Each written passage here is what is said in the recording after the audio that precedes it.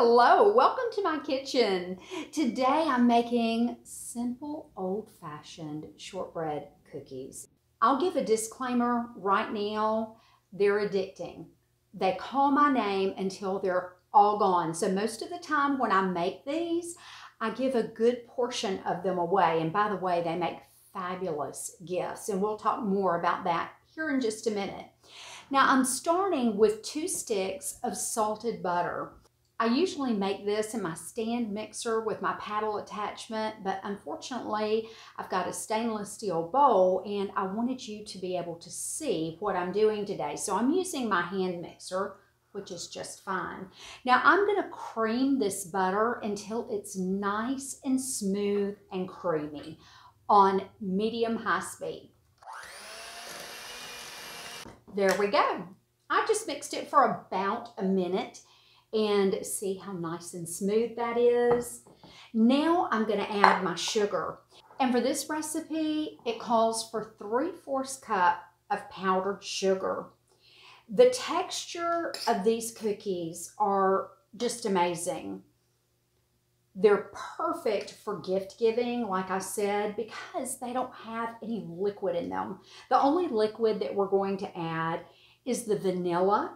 And the vanilla actually evaporates during the cooking process. So this makes the perfect cookie to ship overseas or keep for long periods of time. But I can assure you that they won't stay long.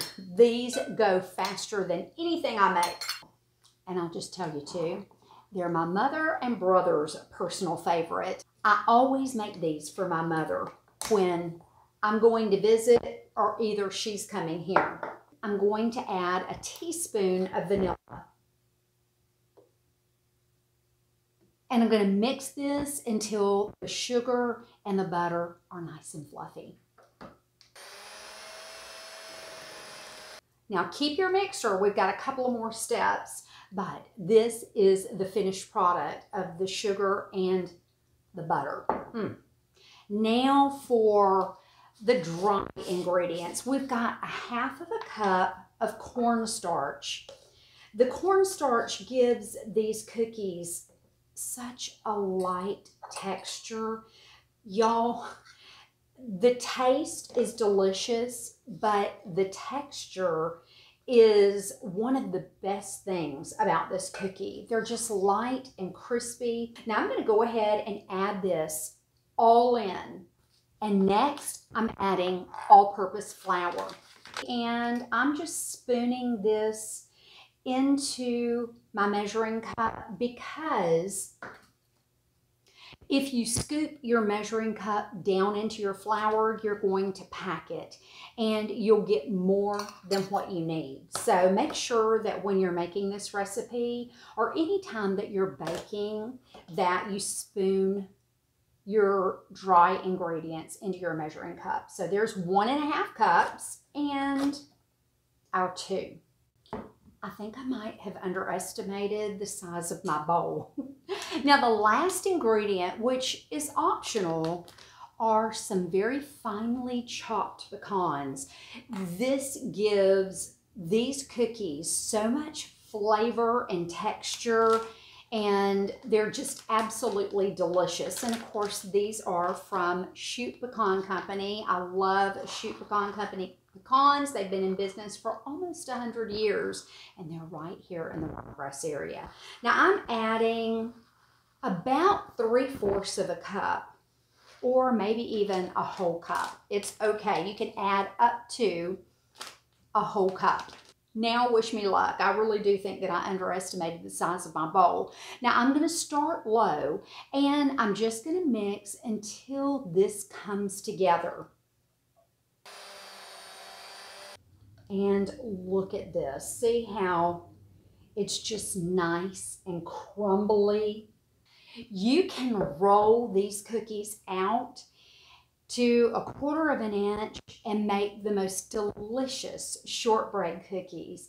But I'm going to show you a shortcut and the old-timey way of making the shortbread cookie. Now I saved my butter And I have a 12-inch cast iron skillet. You can use a smaller one. This will make 2 batches, so use whatever size that you have and make it in batches if you need to.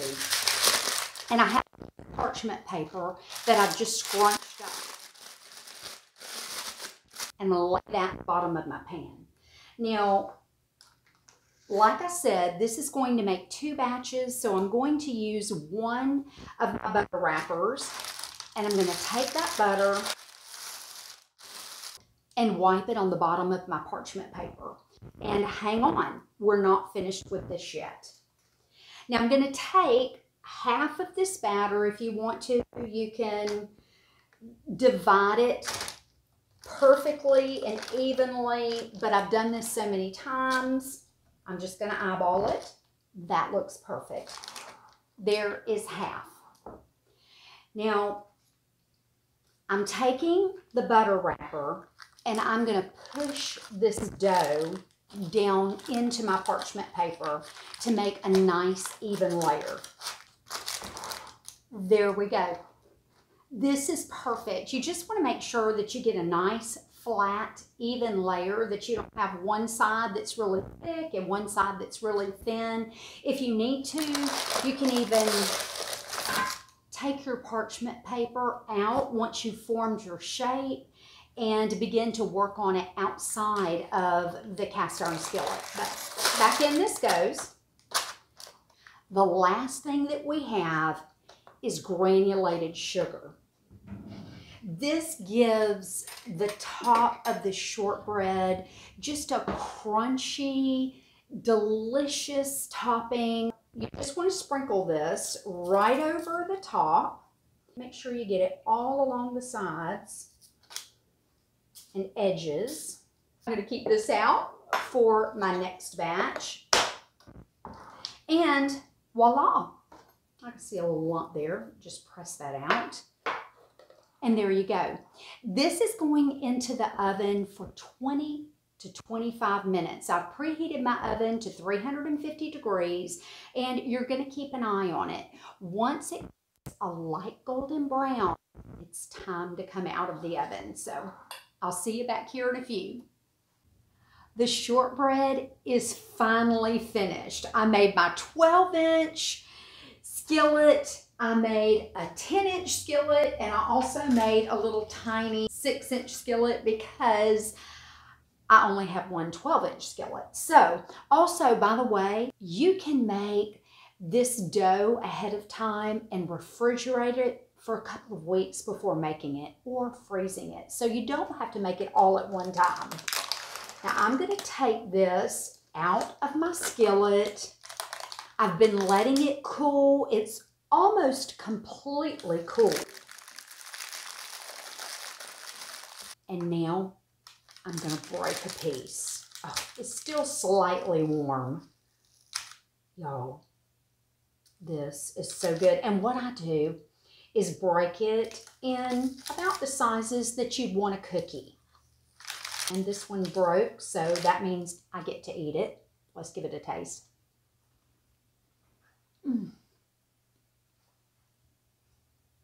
This is perfection. It doesn't get any better than this. If I had a signature dish, it would be this shortbread. I love it. I bake it for everyone that I can. It's the perfect gift to give. I've given this to so many, and every time I do, without fail, I get asked for the recipe. It's just that good. I hope that you'll give this a try. Be a blessing and give some of this away. Keep some for yourself, but I can tell you right now, it's going to call your name until it's all gone. You're a blessing to me. Thanks so much for watching today. Please press that like button, share this video, and also comment. Let me know what you think. Well, I am going to get to giving this away because I could sit and eat the whole thing. And y'all, that's the truth, nothing but the truth, and I'm sticking with it. See you next time. Bye.